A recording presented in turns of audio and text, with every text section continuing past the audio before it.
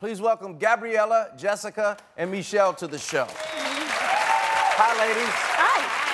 So, this is crazy. I mean, you must have just been so brokenhearted. I'd like to hear from all of you. Tell me what happened. Let's start with you first. Tell me what happened. Well, I was watching the news, and the local news, and all of a sudden I hear Alfred Angelo closes its doors, and I was stunned, shocked. I was like, no, not my store. And sure enough, I tried calling, and no answer, and I went by the store, and big close sign.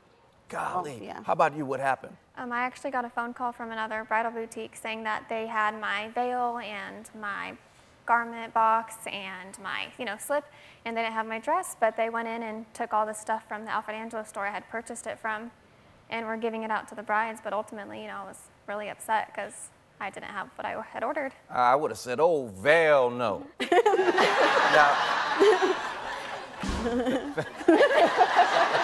Now, what is your story? I had no idea what happened, and when I found out, I kind of felt like the movie Inside Out a little bit. I was like, went through all these stages of grief, I was in shock, and I was like, I paid in full, they're gonna make my dress. And then I was really angry because finally I realized there was no communication. The customer service was shut down. And so I was like, okay, I gotta get another dress. And how much money had you spent? $2,400. $2,400. And how about you? $1,700. $1,700. Yeah. Well, Good Samaritans came out of everywhere to help. Michelle, tell us about that. Well, when I heard about the story, I looked onto social media, and on Twitter, I met this woman named Sheeta, and she was able to, or offered to lend me and borrow her dresses. There was many women on Twitter that were doing the same thing. But Sheeta, her dress was almost identical to the one that I had purchased.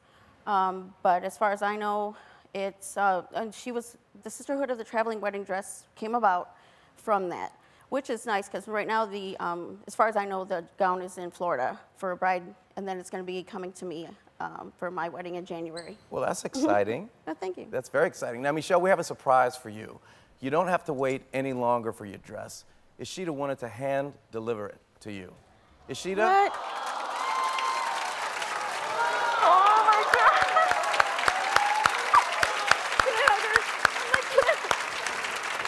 What do you think, Michelle? Oh, it's beautiful. Come on, stand over here where we can see you. Come stand by the dress.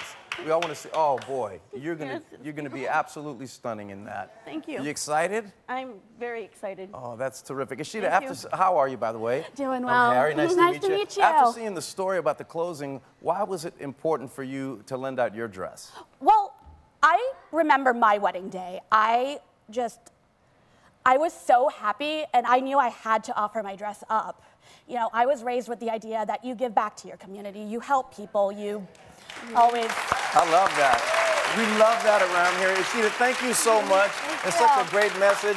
The surprises don't stop there. First, because every bride needs a bachelorette party, Homewood Suites by Hilton wants to send all of you and a few friends to my hometown, New Orleans, to stay at their brand new property in the heart of the French Quarter. You're going to enjoy a free breakfast daily and a spacious suite. But that is not all. Our friends at Hilton heard about what happened, and they have a surprise for all y'all. That's how we say all of you where I'm from, all y'all. Embassy Suites is sending you and your spouse on the honeymoon of your dreams. You're going to spend 6 nights in a 2-room suite at Embassy Suites by Hilton, Waikiki Beach. Oh my God! Just steps from the beach. What do you think, ladies?